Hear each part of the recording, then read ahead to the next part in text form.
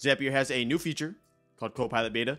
We're going to check it out today, see if it's any good in our workflows and how we build our automations and everything of this nature. So I received an email from Zapier. I'm on their email mailing list. I'll go ahead and put a link to like their early access beta program down below. You just have to put your email in, have a Zapier account, and you'll get access to stuff like this early.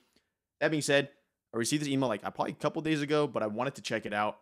No, this is not Copilot like Microsoft Copilot. I'm not too sure why the names are conflicting like that.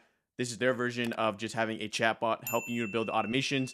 We've seen this in the past, but in the past, it was much more of a single prompt. So it was like a beta prompt or something like that, or AI prompt. This is more of a chatbot flow.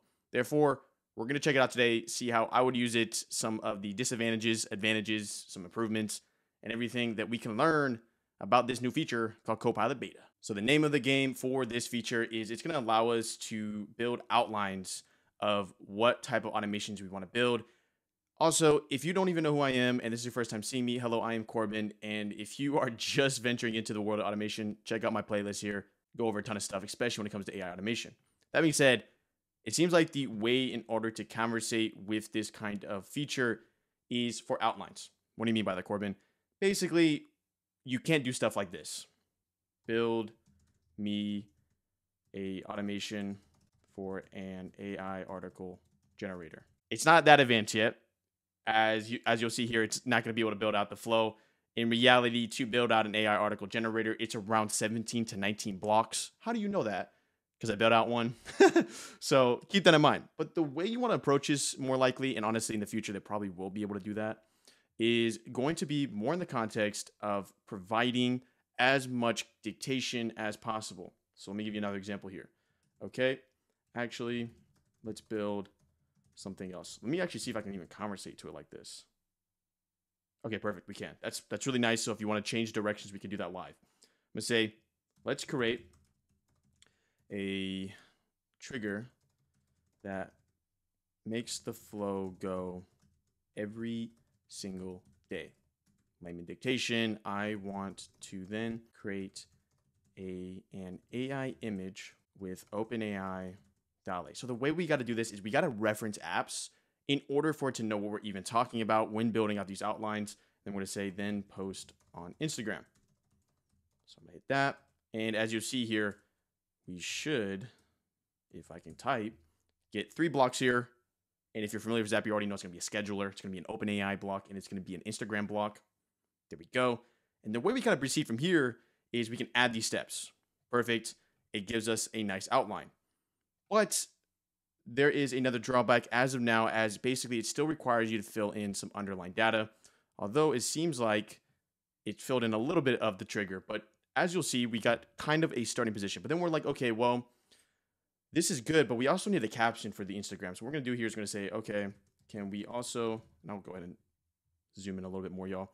Can we also use a ChatGPT block for the caption for the Instagram post? So notice how I'm referencing blocks. I have already kind of have a base understanding of the type of data we can even access. So ChatGPT blocks, DALL-E. So to use Copilot, it really does seem like, did get the order wrong over here, but we can move it around. It does seem like you need to have some comprehension of blocks that exist or data points that exist within Zapier. As of now, as I said earlier, we are still limited by the fact, I'm going to choose my account, 83 Zaps, y'all. That's insane. Okay, let me move over here. We are still limited by the fact that we do need to use our discretion for the prompts. And as you'll notice here, we need it for the discretion for the prompts here. The feature is cool. The feature is going in the right direction of basically letting us create outlines for our Zaps for our workflows. What would be cool here, because at the end of the day, it's beta. So let's just lean into beta heavily. Give me example ChatGPT prompts that could be used in the caption. Give me example prompts that could be used in DALL-E. For example, let me go up to here, for example. So let's go to the trigger. Time of day. You provide me an example. Tell me. So if you want to trigger it at 11 a.m., choose 11 a.m. Basically, we get the access to the outline, but also just give us some context of possible variable points we could put into the data.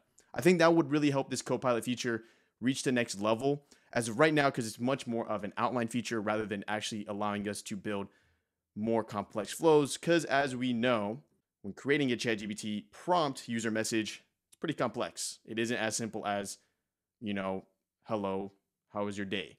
You want to add a bunch of context, parameter blocks. You learn about that a ton on this channel, but that kind of goes over to this point, the Copilot feature. I think this is an advancement of the AI prompt feature that we originally saw with Zapier.